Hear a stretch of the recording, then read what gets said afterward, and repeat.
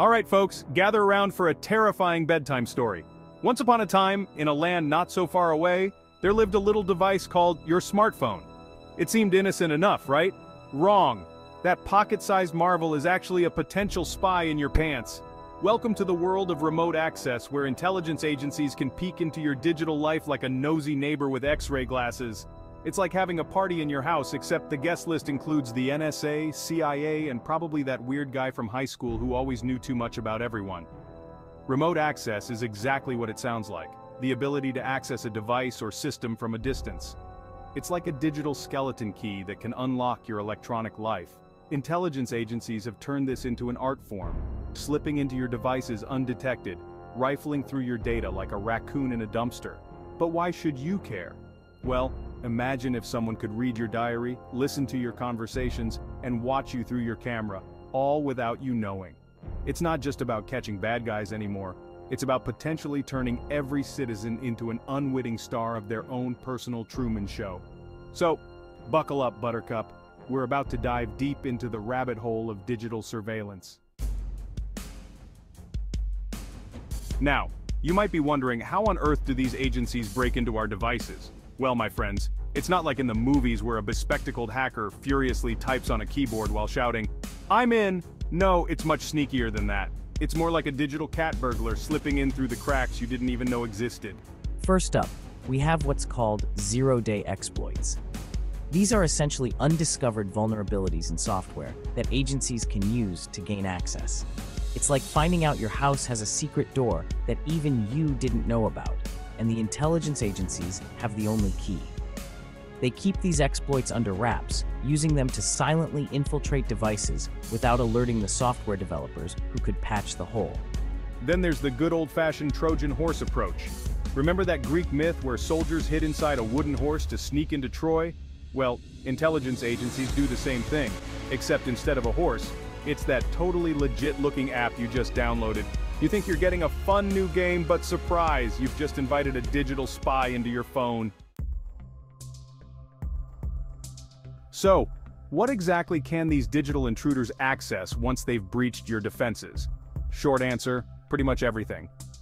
Long answer, absolutely everything, and probably a few things you didn't even know existed. Let's start with the obvious, your messages and emails. Every you-up, text, every cringeworthy email to your ex, every group chat planning a surprise party, it's all fair game. But that's just the tip of the iceberg, my friends. Your photos? Yep, they can see those too, including that regrettable selfie phase you went through in 2013. Your browser history? Oh boy, they know exactly how many times you've Googled, "Is it normal if my redacted?" Spoiler alert, it probably is. But wait, there's more. They can access your microphone and camera too.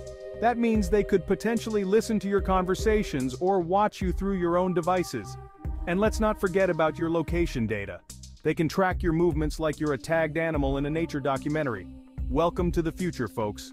It's convenient, it's connected, and it's watching your every move. Now let's talk about the NSA, the National Security Agency. You know, that three-letter organization that's been treating the Fourth Amendment like it's written in invisible ink. They've got more surveillance tools than Batman has gadgets, and they're not afraid to use them. First up, we have PRISM.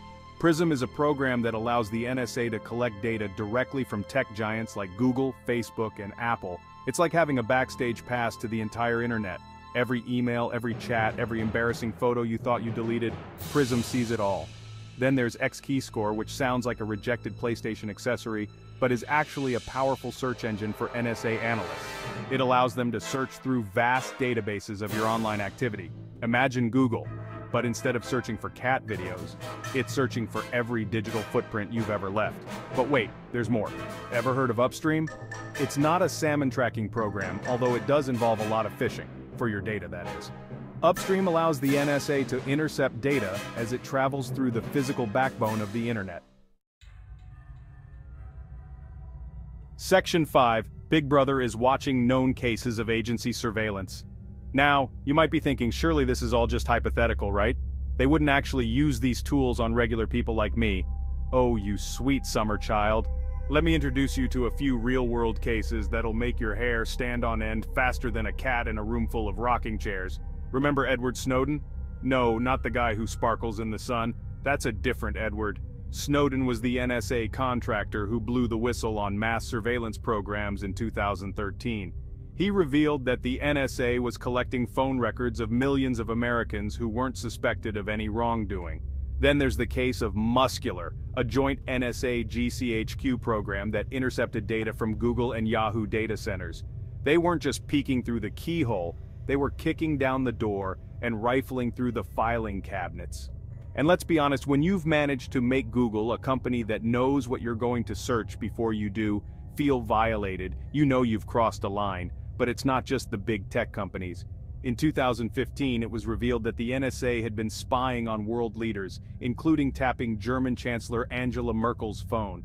It's like reading your best friend's diary, except instead of finding out who they have a crush on, you're potentially compromising international relations. Section 6. Crossing the line, legal and ethical implications. Now, you might be wondering, is all of this even legal? Well, my friends, welcome to the Wild West of digital surveillance, where the law is about as clear as mud and ethics are treated like optional extras on a luxury car. Let's start with the Fourth Amendment, shall we? You know, that pesky little part of the Constitution that's supposed to protect us from unreasonable searches and seizures. Well, intelligence agencies have been treating it like a suggestion rather than a law. They argue that collecting metadata information about your communications, but not the content, isn't really a search. Then there's the FISA court, which is supposed to oversee surveillance activities. It's a secret court that hears secret arguments about secret programs and makes secret rulings. In fact, for the first 24 years of its existence, this court didn't reject a single warrant request. But it's not just about legality, it's about ethics too. Just because you can do something doesn't mean you should. Mass surveillance raises serious questions about privacy, freedom of expression, and the balance of power between citizens and the state. Section 7. Privacy in Peril, the impact on personal rights. So, what does all this mean for you, the average Joe or Jane just trying to live your life without becoming an unwitting star in the government's version of The Truman Show? Well, buckle up, Buttercup, because the implications are about as comforting as a porcupine in a balloon factory. First off, there's the chilling effect on free speech. When you know you're being watched, you're less likely to express controversial opinions or engage in certain behaviors. Then there's the issue of data security. The more information that's collected, the more vulnerable we all become to breaches and leaks. But wait, there's more. Mass surveillance also erodes the presumption of innocence. When everyone is treated as a potential suspect, we move from innocent until proven guilty to guilty until proven innocent. And let's not forget about the potential for discrimination and profiling. When agencies have access to this much data, it becomes all too easy to target specific groups based on race, religion, or political beliefs. Section 8. From smartphones to smart homes, the expanding surveillance net. Just when you thought it was safe to go back in the water, the surveillance net keeps expanding faster than your waistline after Thanksgiving dinner.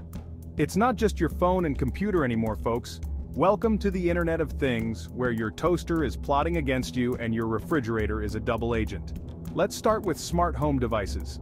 That innocent-looking Amazon Echo or Google Home. It's basically a wiretap you willingly put in your living room. It's like inviting a really nosy neighbor to live with you, except this neighbor has perfect recall and is sharing everything with Jeff Bezos or Sundar Pichai.